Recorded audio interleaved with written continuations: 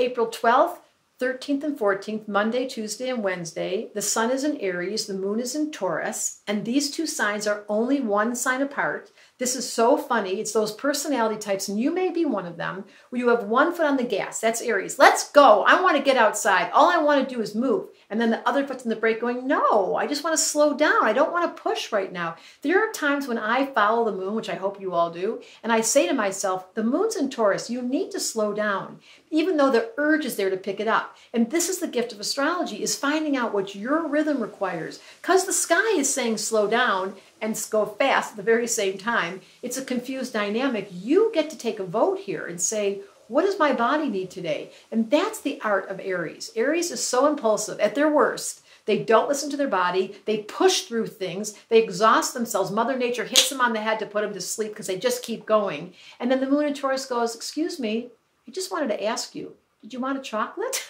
Did you want to slow down? Can you walk slowly? So when you feel this contrast Monday, Tuesday, and Wednesday, I'm going to suggest you aim for the Taurus energy. Let it slow down. There's a stellium in Taurus. Pretty soon Venus is going to enter Taurus on the 14th, on Wednesday. So that's really talking about permission to slow down. So I'm going to say, if you're one of those people, and you know if you're one of them, that has two energies, one is red light, one is green light, and you hear beep, beep, beep, listen to that. Beep, beep. That's because you're not listening to your own true nature. So give yourself permission to find out, is it slow or is it fast? And then tell us. Astrology Answers wanted me to tell you, there's beeps going off. Listen.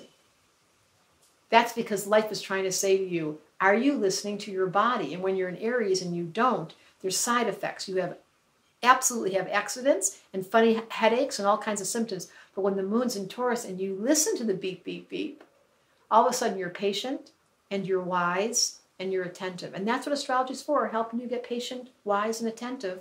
Astrology Answers wanted to tell you, slow down. Beep, beep, beep.